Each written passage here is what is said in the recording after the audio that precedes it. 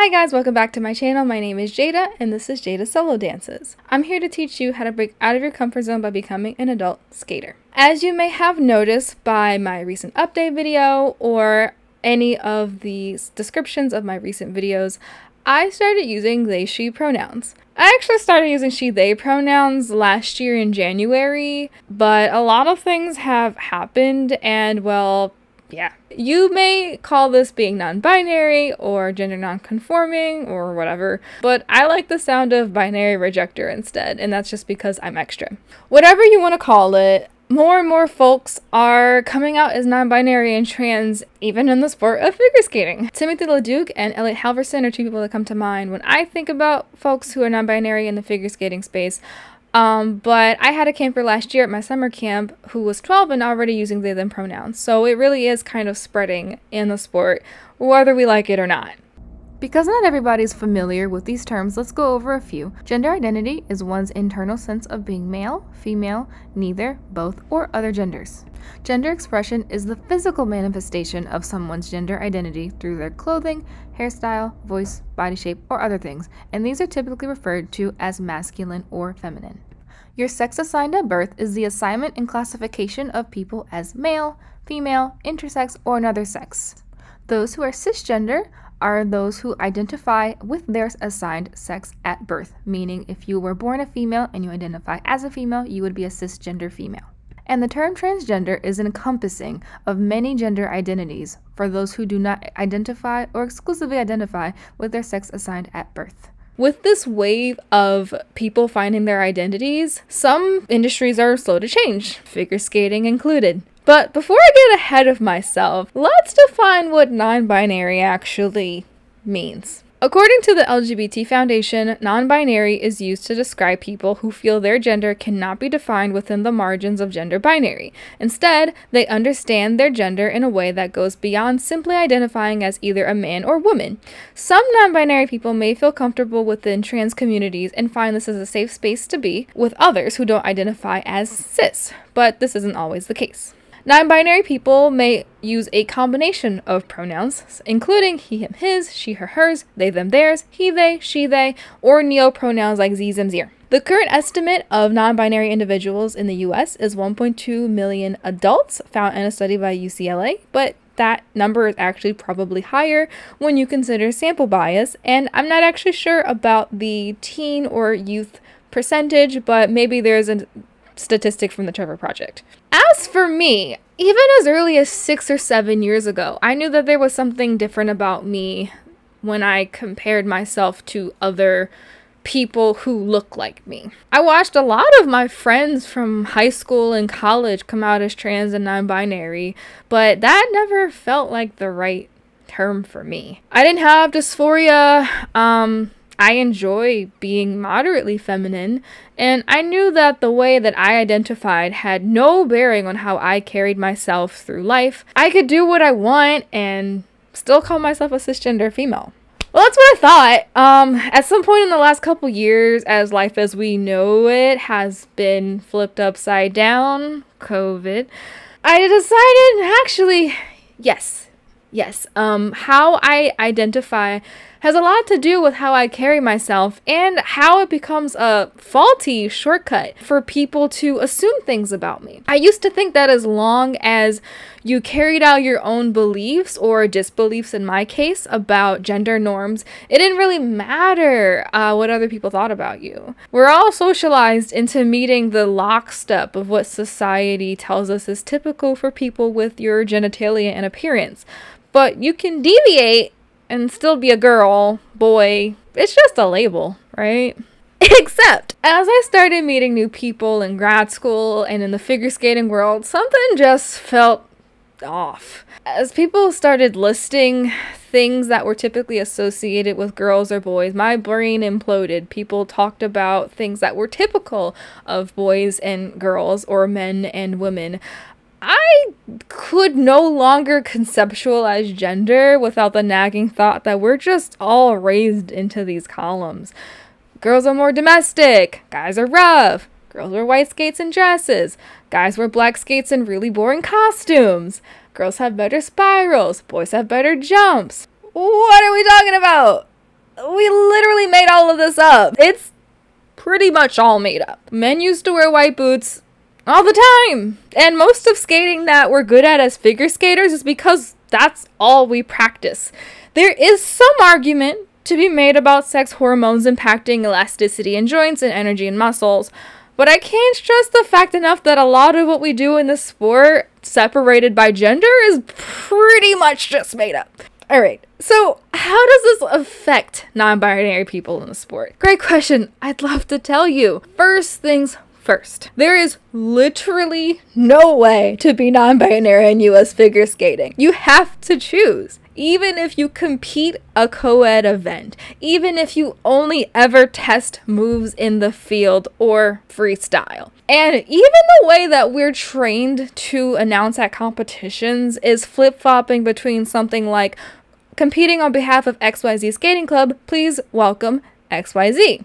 And the alternative is she or he represents the XYZ Skating Club, yada yada yada. And that's just supposed to be okay. We're supposed to look at someone or look at their event and go, yes, that is what you are. And for the most part, I guess that's how the world has worked up until this point.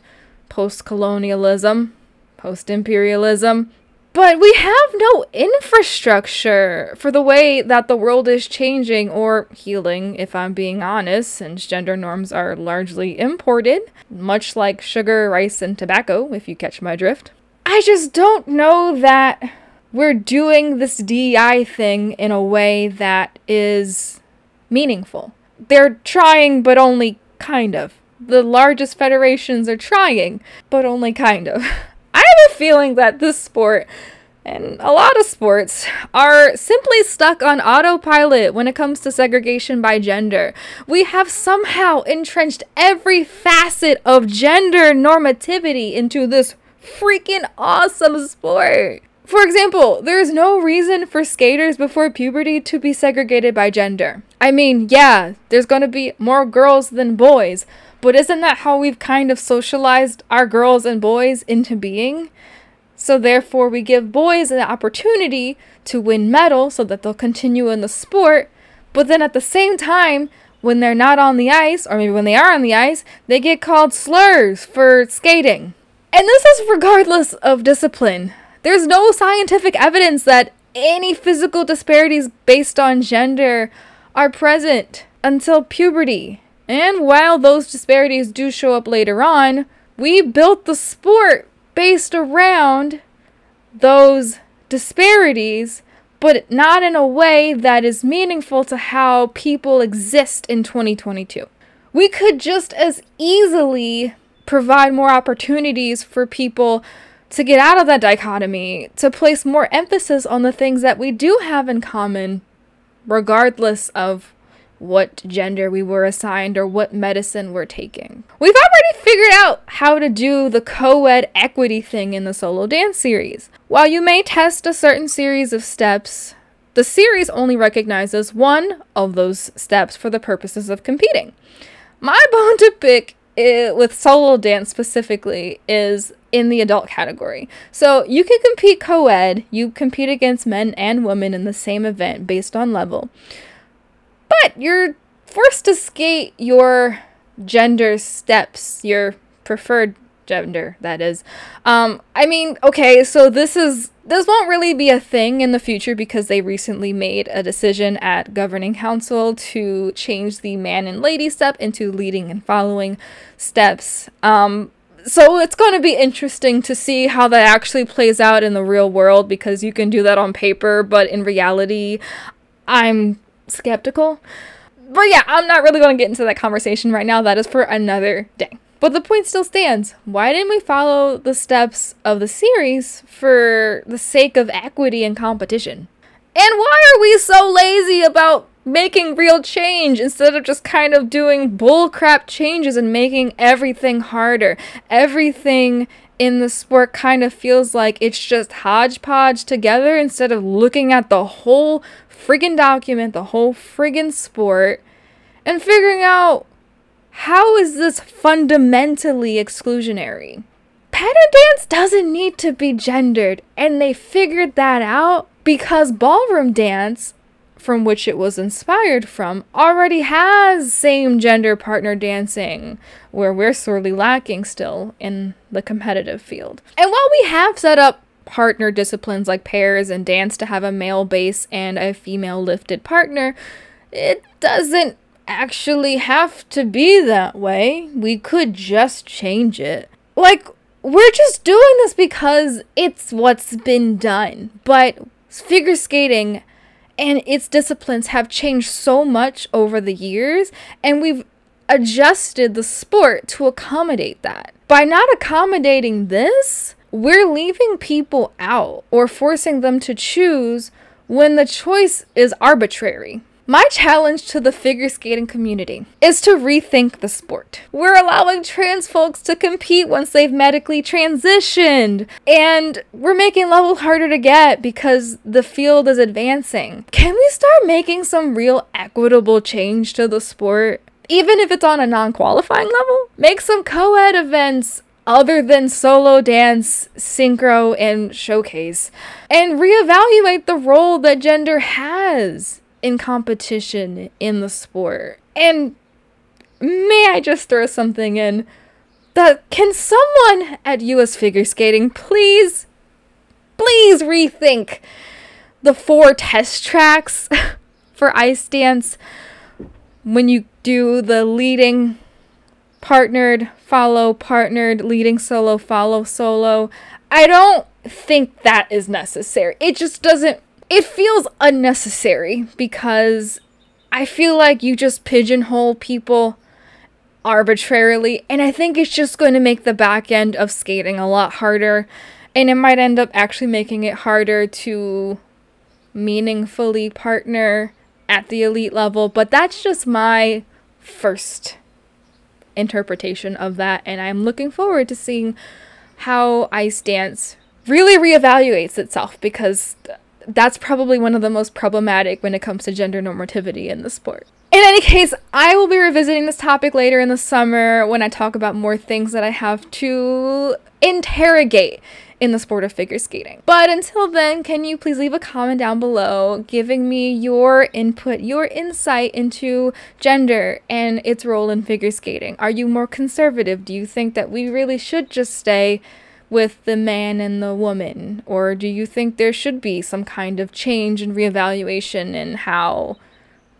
gender is presented in the sport and how it's honestly criticized? Please be respectful down there. I do look at every single comment that comes across my inbox, and I'm not afraid to hit the delete button or the ban button, so no inflammatory nonsense, okay? Thank you guys so much for watching, and I will see you next time.